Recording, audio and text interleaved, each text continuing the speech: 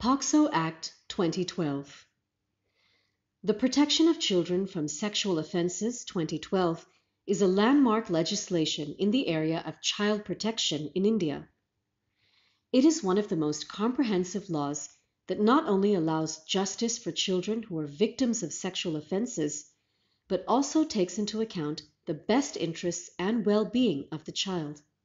The objectives of the POCSO Act 2012 are to protect children from sexual assault, sexual harassment, pornography, and to establish special courts for speedy trials of such offenses. Any person who is below the age of 18 is considered to be a child, and anyone who commits any crime of sexual offense or assault against a child, or any person who has trafficked a child for sexual purposes, can be charged under this act.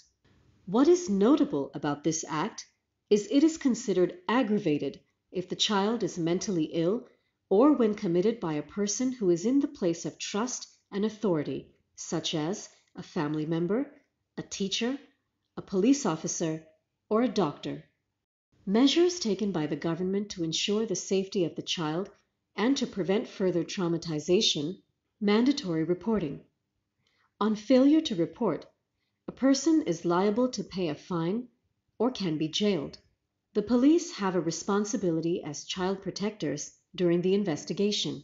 Speedy trials, special courts, little distress during the medical examination, trials without revealing the identity, assistance to cope with trauma.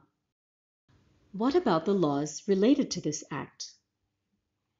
If a person has knowledge of the crime committed and does not report it, that person will be fined or sent to jail for 6 months.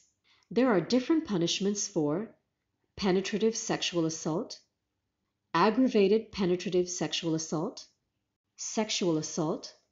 aggravated sexual assault.